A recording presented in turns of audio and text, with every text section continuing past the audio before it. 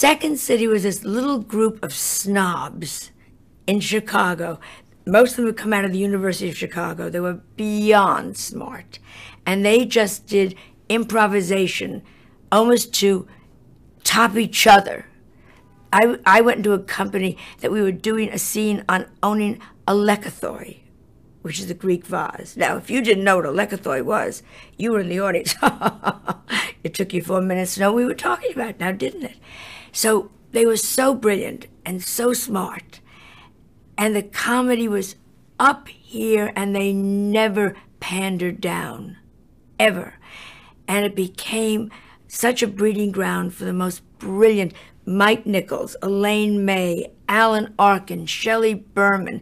Then the second group came, and that was Barbara Harris, and then I came out of that, and David Steinberg came out of that. Then the third group was the John Belushi group, and the little Gilda Radners, and it was all smartasses. We were all a bunch of smartasses.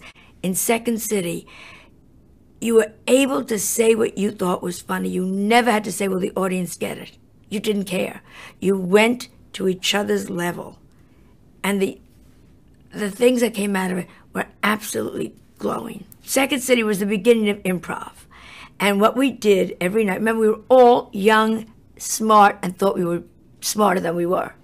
So you'd say to the audience, give us a first line, give us a last line, give us two characters, and give us the way you want us to do it. Tennessee Williams, Shakespeare, you tell us how we should do it, the art form. And then we would improvise scenes. And the scenes were wonderful. That's what was so amazing. We got one review where the critic in Chicago said they couldn't have improvised that. Everybody was so bright. And you were also, they opened the doors for everybody because you didn't have to worry about anything. You could say what you thought was funny, and you had a friend to bounce it back at.